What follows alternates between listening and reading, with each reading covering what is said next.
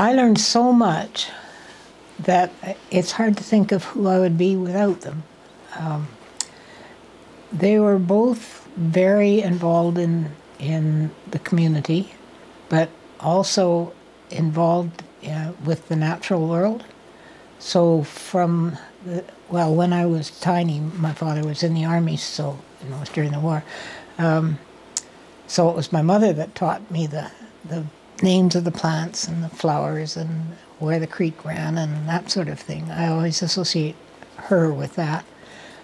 Although my father, of course, did that too. He, from both of them, there was a real respect for the world that was out there. What not trying to change it, but to really be part of it.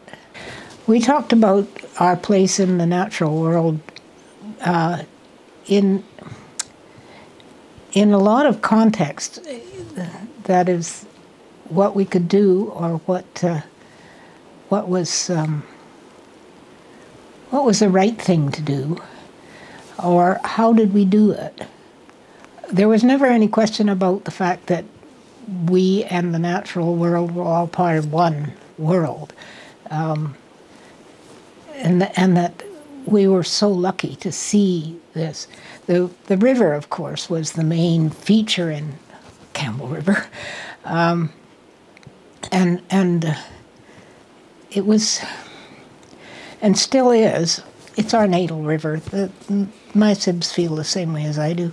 It's so important to us. And I can remember a thousand things, but we learned to swim in the river. We swam a lot, and then when we got bigger, my father would take us across the river in the canoe, and then we eventually could swim back across. But always learning how the river worked, where the eddies were, where the rocks were, how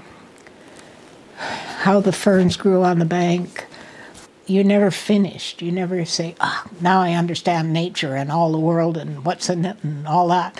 It's always learning. So whether you're just beginning or a little bit farther along or a lot farther, it doesn't really matter. It's just learning. Talk about a legacy fund. I'm looking way ahead for the ones that are buried the most. I'm not sure how they're going to get those back, but I'm sure they're going to come back, because water does flow. Water is there and does flow, and nothing we can do can stop it. So you might put it in a pipe, you might put it underground, you might whatever you like. Those things are all going to wear out, and eventually the water will find its way again.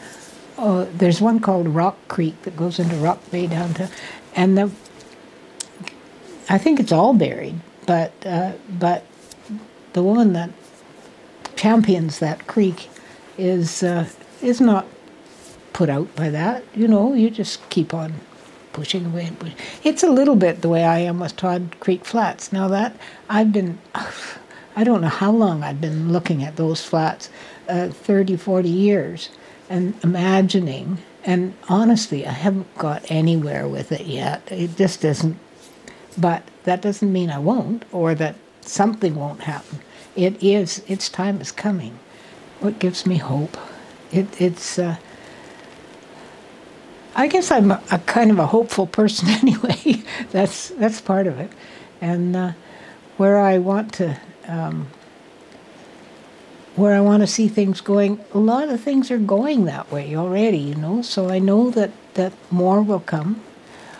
I don't see how this ethic of rape and take it all it can't survive. That's a one-way street, and people who are doing it even know it's a one-way street. They just want to get their bit off the thing while the going's good.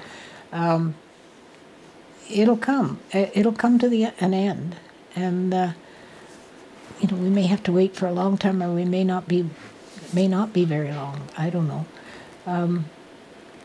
but I think that people gradually we'll see, and then the more people like Ian on Peninsula Streams that do what needs to be done and provide openings for people to get into it, the better.